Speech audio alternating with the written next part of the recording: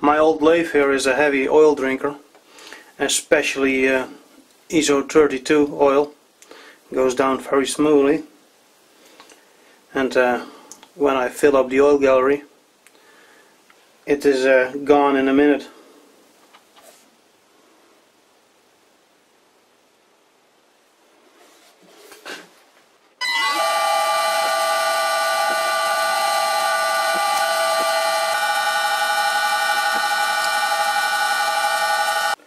Well, that's quite a mess. It's very close to the belt. You don't want oil on the belt. I guess I lied. That took more than 2 minutes. It probably goes quicker when the lathe is warmed up.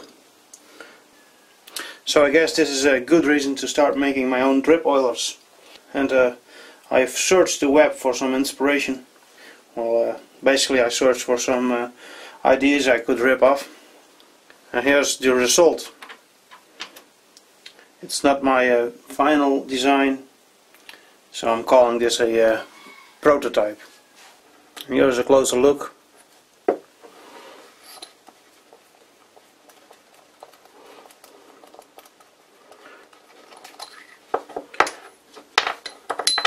Aluminium cap with O-ring to seal it off.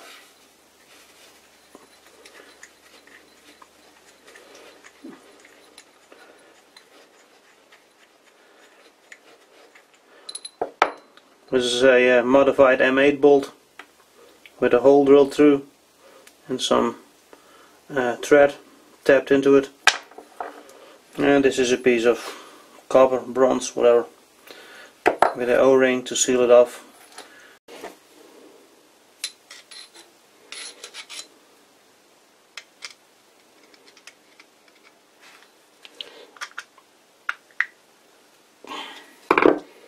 Yeah. That's the wick installed. This bolt is a bit tapered where it goes from the threaded to the non-threaded part, and I'm thinking that this taper will seal off the cup.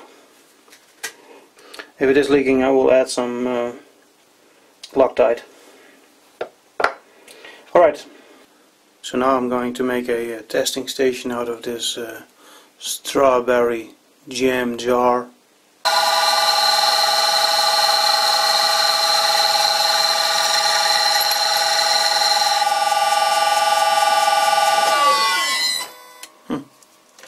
That reminded me of one of the first things I ever did on the lathe. Cutting up a lid to make a can for my oil. It's actually still here. There you go.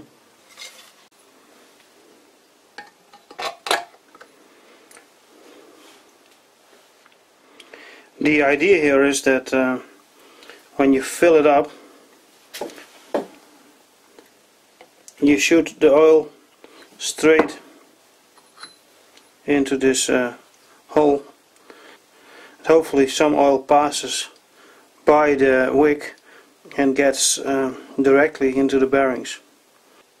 So the fill hole will also function as the ventilation hole, and when you're done you lock things up with a screw, and I'm hoping that then most of the oil will stay in the oiler.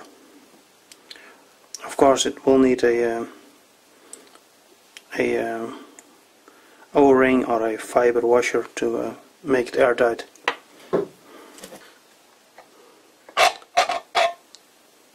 It took a while, but it is starting to drip. The interval is about 20 seconds. The oil is a mixture of ISO 46 and ISO 32.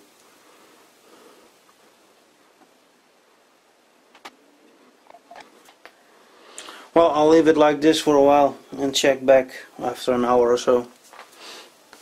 It's stabilizing at a drop every minute or so, a little less than a minute. I'm wondering if the wick length also affects the drip speed.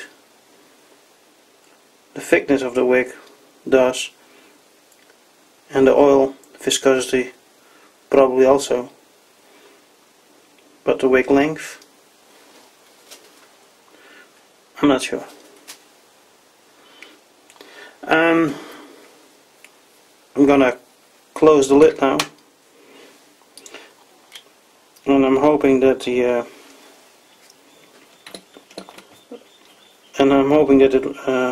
will stop dripping now. My testing station was flawed. I couldn't see anything through the glass, so I'm now using some tool steel.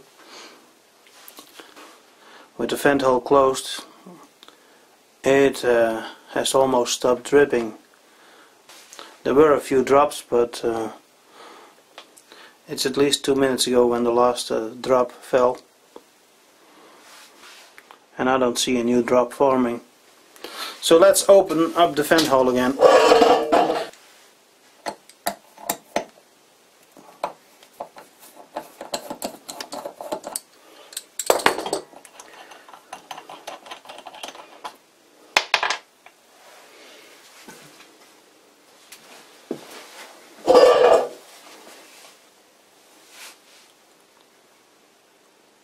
Exciting stuff.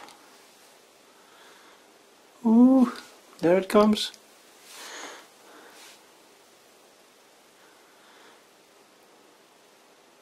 Almost.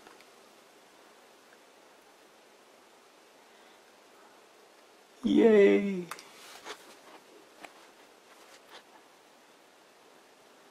Well, that was quicker than a minute. Looks like the drip rate is slowing down again.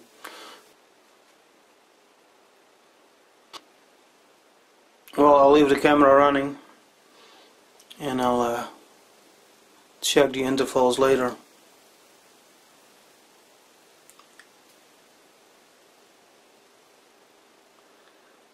Because this is boring.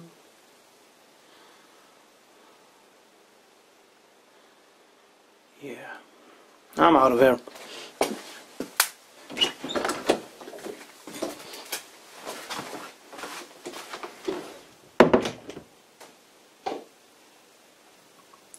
So I thought maybe the hole for the wick is too narrow, and it's holding back the oil flow.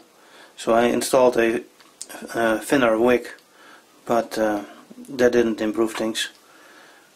It's very slow now. New plan.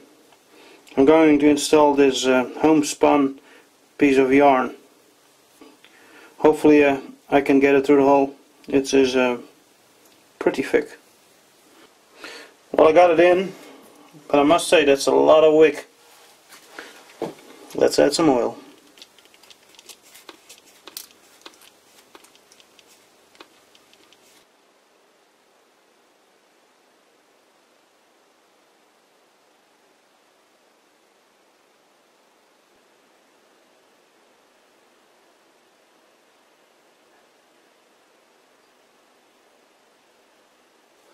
Here I am testing a single thread of cotton knitting yarn.